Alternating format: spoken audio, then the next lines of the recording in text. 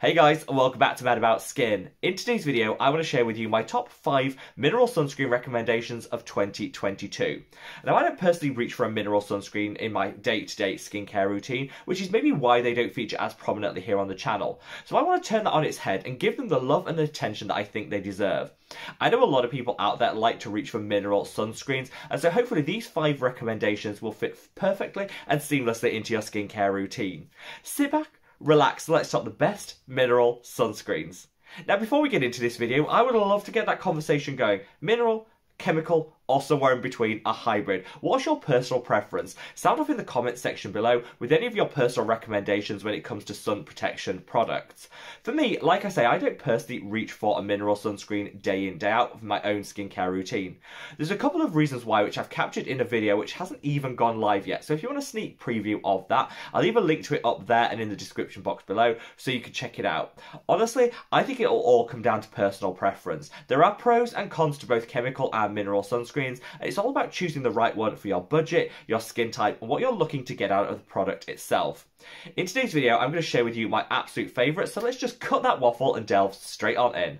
Now, let's kick things off with like best in show energy with a true holy grail product, and it's this. This is the Bliss Block Star Invisible Daily Sunscreen. Now, you'll see an awful lot of content creators recommend this product here on YouTube, and honestly, I think it's worthy of that hype. Like I said, I don't reach for a mineral sunscreen for like my day-to-day skincare routine, but when I do, it's this product I reach for. It just matches perfectly with my skin tone, which is something I've struggled to get to work with when it comes to mineral sunscreens. This is lightly tinted and lightly fragranced, both things I personally enjoy. The tint will work for you if your skin tone is mine or thereabouts, but I don't think it'll work for the very fairest out there or the deepest, darker and richer skin tones, and I've got some recommendations for those later on in the video. But for me, this does just deliver, and that light fragrance, I think, gives me quite an uplifting vibe when I apply it to my skin. It leaves just the perfect amount of dewiness. I think sometimes mineral sunscreens can translate a little bit chalky, almost be like too deadpan matte. Not with this. You get a little bit of hydration, you get a nice bit of dewiness to the skin, but again, it doesn't look greasy at all. I experienced no irritation with this product, and like you see, that just literally blended to perfection. No ashiness, no white cast, and it's broad spectrum too. So I think this is a really, really nice product that will match with an awful lot of people's skin. You're really going to have to consider your skin tone when it comes to reaching for this product. I think, it will work fine on my skin tone there or thereabouts, but it might not work for everyone. So I do want to call that out, but a really, really nice option that I think is my current go-to mineral sunscreen. Now, up second on this list is the Derma E Mineral SPF Powder. Now, I don't reach for powder SPFs as like my go-to application because I think studies have shown that you don't get the coverage you need, and it can be a little bit patchy in terms of the application. So I wouldn't personally recommend you reach for a powder as like the one and only sunscreen in your routine. However, when it comes to reapplying, particularly on very oily skin types, I think a powder can be a game-changing addition.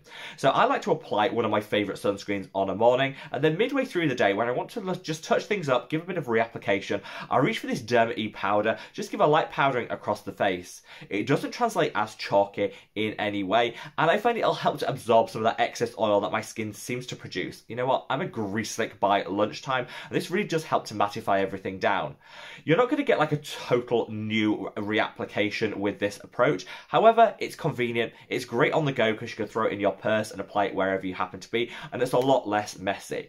It also won't disrupt any makeup that you might have applied, and it will give a nice mattifying effect. So I think if you're someone that would like to reapply during the day, just never find it that convenient, and that's the main reason why you don't, I think this could be a really good product to try out. It's super affordable, and like all things Derma E, it just delivers. They're quickly becoming one of my favourite skincare brands, so expect to see a lot more of them in 2023 as we go through the next 12 months. But I think this mineral SPF powder will be a great option for people that aren't currently reapplying but would like to, with something that's super, super convenient. Now, in third place is a product that you guys recommended me so much over the last year and a half, and for some reason I never put on order. I think I went to order it a couple of times, it was out of stock, and I kind of forgot about it. But I finally did, put it through its paces, and I was really, really impressed. This is the Dr. V Inzinkable daily sunscreen. So this was created by Dr. Vanita Ratan, who's a content creator here on YouTube. I'm sure a lot of people will be aware of the content that she creates, and I will leave a link to her channel in the description box below. So she came out with this 100% mineral sunscreen that's really designed to work on the full spectrum of skin tones. So anyone with a deeper, darker and richer skin tone that's found that, mineral sunscreens translate as a bit ashy, they give almost like a lavender hue to the skin, which, let's be honest, nobody actually wants. This won't do that and should work and be applicable for everyone. I love that. It's really nice to see a well-formulated mineral sunscreen that doesn't just cater to like the fairer skin tones like that Bliss one does in terms of their tint, but actually a product that will work universally. I've seen a lot of content creators with deeper, darker and richer skin tones applying this, and it is truly invisible on the skin. So whilst I'm probably not the best person to test this because I don't think I'm their target demographic, I had a great experience with it. It didn't irritate my skin. Again, it didn't have that deadpan matte application. It kind of gave a little bit of dewiness and hydration to the skin as well, which is something I personally look for. And based on other people's experiences, those with deeper, darker and richer skin tones, this does seem to be a truly universal product. I think the one drawback from this and why it isn't featuring higher in this list is it is a little bit on the pricier side, especially when you consider the amount of product you're getting. But I love the packaging, how innovative it looks. I like the fact that it's truly universal, and you can definitely tell that a lot of formulation and thought has really gone into this product to just make it work and deliver. And it certainly did for me. So definitely one that I think I will be repurchasing in the future and could become a staple in my skincare routine when I want to try more mineral options. So in at number 4 on this list is the Naked Sundays Collagen Glow SPF 50+. Now, this is a bit more bougie and higher price for a sunscreen than I personally would normally reach for. I am dirt cheap and drugstore to my core, but I tried this out because there was a couple of things that really intrigued me about it. First off, I love the fact that it contains vegan collagen, which will be nice and hydrating on the skin. Anyone that's reached for a mineral sunscreen and finds it almost like strips and dries their skin out, this won't do that, and so you might have a better application and experience with a product like this that is packed full of hydrators than you will for some more affordable mineral sunscreens. I also love the fact that it's packed full of antioxidants. Now, I always say when it comes to protecting the skin, SPF sunscreen is just half of the battle. You also need a really good, potent antioxidant blend to go alongside it. Sunscreen protects against UV damage, antioxidants protect against free radical damage, which can cause oxidative stress and premature aging.